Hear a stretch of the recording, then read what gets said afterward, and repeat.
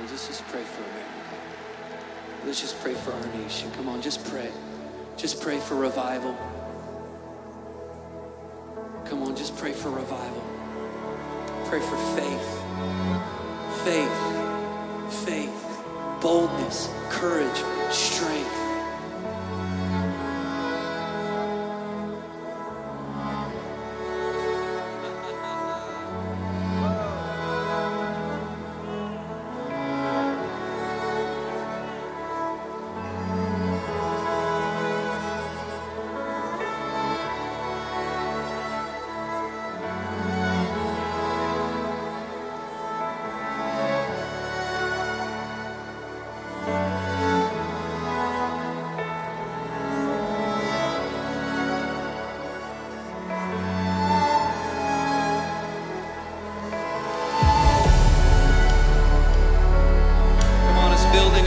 It's building. Let faith arise, let it arise.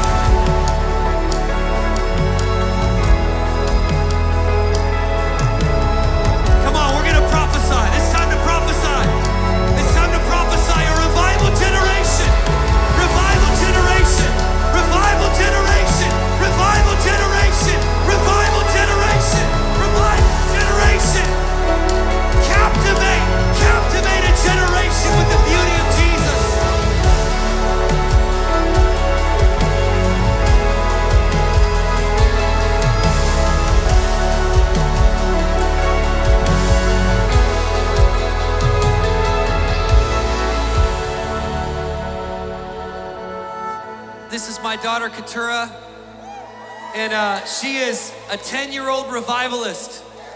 She's a prophesying machine.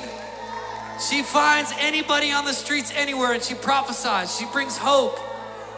And my family's been on this journey. I have 4 kids and we've taken them all across America. And my kids they're gonna look back at 2020 and they're not gonna remember the pandemic as much as they're gonna remember revival. And so I want Keturah to pray. She was doing this at the White House a couple days ago, just praying for people. I want her to pray for an awakening in her generation. I believe with all my heart, God wants to capture this generation, not with video games, but with His presence. So Tura, come on, just pray over them. Dear Jesus, I just pray for my generation to be more in love with you, to know more of you, to experience more, because God, you're so good. You're so good. And I know that things are going to be different, so different. I pray for the cross to make a way. I pray for a revival to hit. And I just saw everyone just opening a gift from God. I feel like everybody is going to get a beautiful gift from the Holy Spirit. Yes. I just pray for more of that. I'm just going to, just blast that over everyone. I just feel everyone's glowing in your presence. I pray for more of that because you're so good. Come on. You're amazing. Yeah, Tura. So Lord, we say awaken the hearts of the young generation. Captivate the next generation with your glory.